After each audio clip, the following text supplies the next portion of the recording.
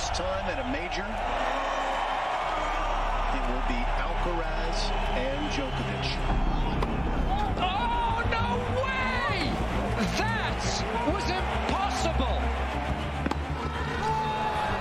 Alcaraz's body is not quite at the level of Djokovic's. Couldn't hold up when he needed it most.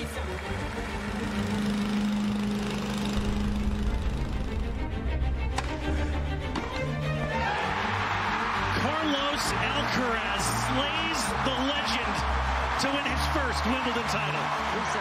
And at just 20 years of age, how many more will there be? What a moment. It doesn't get any better than this. Incredible skills. Oh, look at the hands. Has Novak Djokovic ever had to dig deeper than that? One of the most physical battles, full of drama. I don't know that the hype could have been overstated for this one. The new hot rivalry in tennis is just 4 matches in, 2 wins apiece, 1-1 in finals, 1-1 in majors, 1-1 in Masters events. Average match time for these 4 matches, only 2 have been in majors, nearly 4 hours. Time to delve into the game within the game.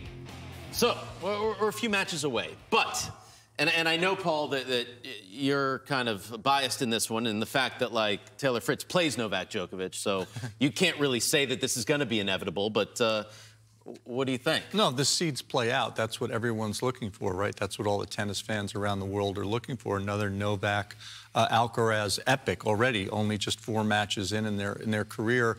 For me, it's about who gets into that last match in the best physical and mental shape. And when you see what these guys have done through so many of their matches, this was a problem right here. 2023, 2 sets in, and Alcaraz started to cramp in Paris.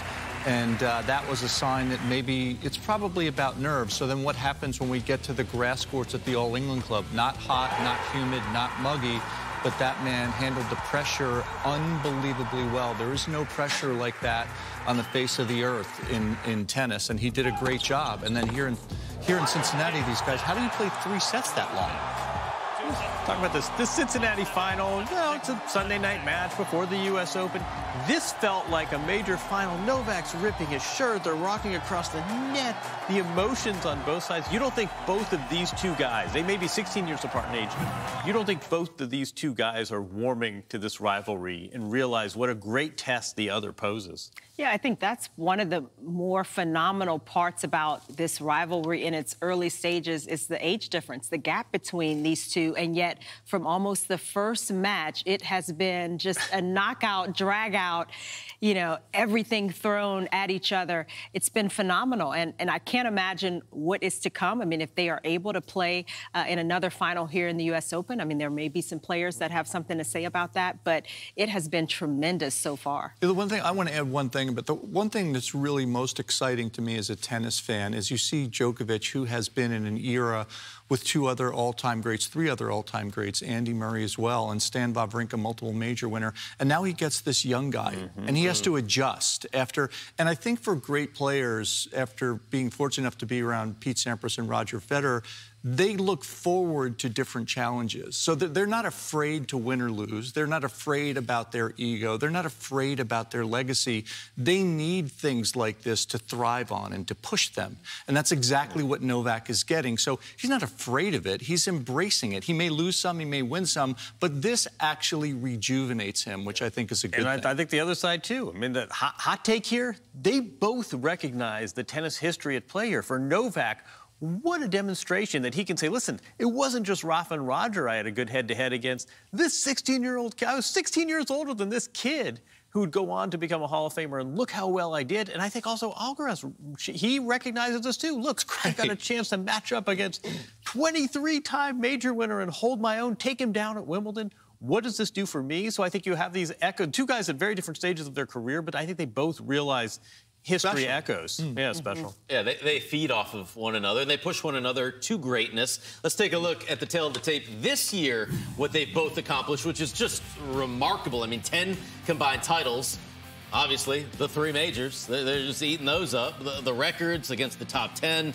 Djokovic actually is #1 in the world right now, but Alcaraz #1 in the race to try and do what Pete Sampras did, right? I mean, because he needs to finish #1, I think, now, right? Because he did it last year. This would be 2nd in a row. Pete still holds the record of 6 straight years finishing #1 in the world, but Novak could prevent that. And if he does this year, I don't know Carlitos has another chance to do it in the future.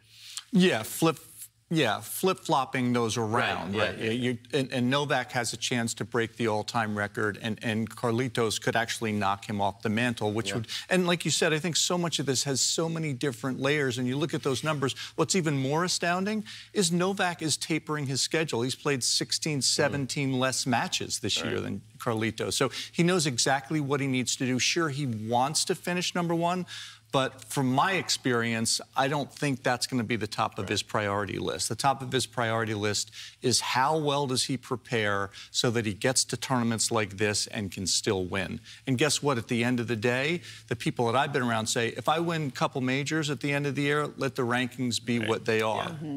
Yeah, I mean, you look at, the tail of the tape, you look at those numbers, and that'd be a career for most players. And you look at, that's just 2023 for these two.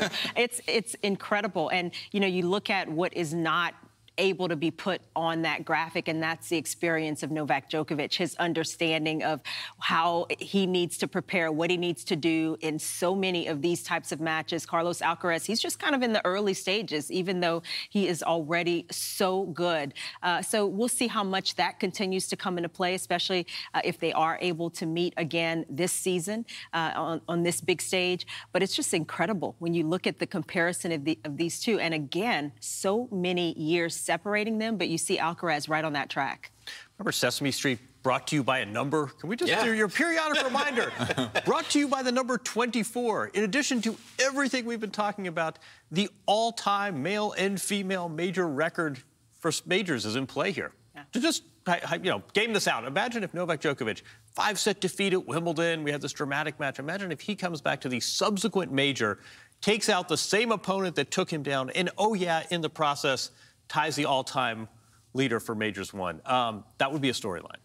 It would be a huge storyline, and that's such a great point that you look at that board, and those are 2 Hall of Fame careers, and that's one season for each one. That's mind blown right there. 2 wins away from a potential meeting in the final at the U.S. Open. Alcaraz, Djokovic.